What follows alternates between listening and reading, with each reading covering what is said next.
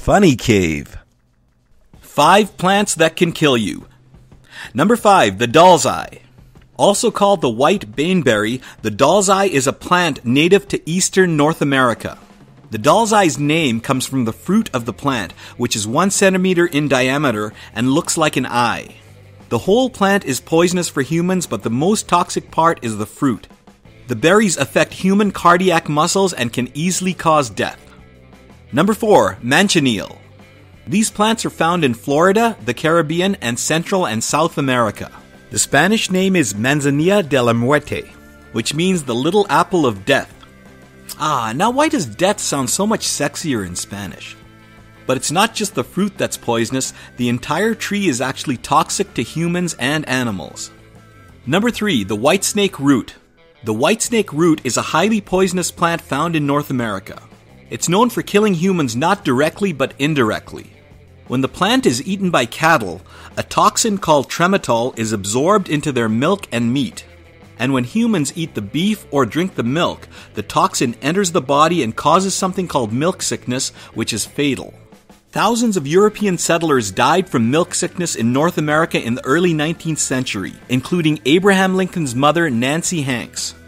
Symptoms of milk sickness caused by the whitesnake root plant include violent vomiting, tremors, and abdominal pain.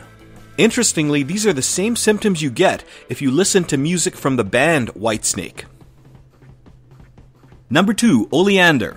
The toxins in the oleander plant are so strong that people have actually become sick after eating honey that was made by bees that had visited the flowers. And if eaten, oleander can cause vomiting, diarrhea, seizures, coma, and even death. But fortunately, fatalities from oleander are rare because the plant is very bitter, which acts as a deterrent to anyone who wants to eat it. But then again, you won't find out it's bitter until you actually eat it, and by that time it may be too late. Number 1, the castor oil plant. Just like the oleander, castor oil plants can be found in gardens and houses all over the world, even though their seeds are actually very dangerous. In fact, the castor oil plant holds the Guinness World Record for most poisonous plant. Okay, now what I'm going to show you next makes no sense at all, but is absolutely true, so keep that in mind.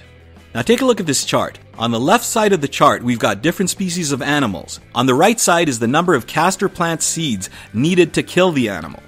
So 4 seeds will kill a rabbit, 5 to kill a sheep, 6 to kill a horse, 7 for a pig, 8 seeds to kill a human, and 11 seeds to kill a dog. And now we get to the duck. How many seeds do you think it takes to kill a duck? Well, since the chart is obviously an increasing order of seeds, it's probably like 12 or 14 or even 17, right? Wrong. No, it takes an average of 80 seeds to kill the lowly duck. That's right, for some reason it takes 80 seeds to kill a duck, and I'm not sure how they figured this out. Well, Steve, it's been 79 seeds. Is that duck still alive? Well, I guess we're going to have to keep feeding that duck more seeds. Well, it's important. It's for science. No, Steve, no. Don't put those in your mouth. No.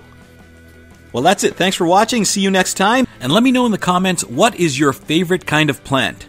Maybe it's a Venus flytrap, or maybe it's a pussy willow.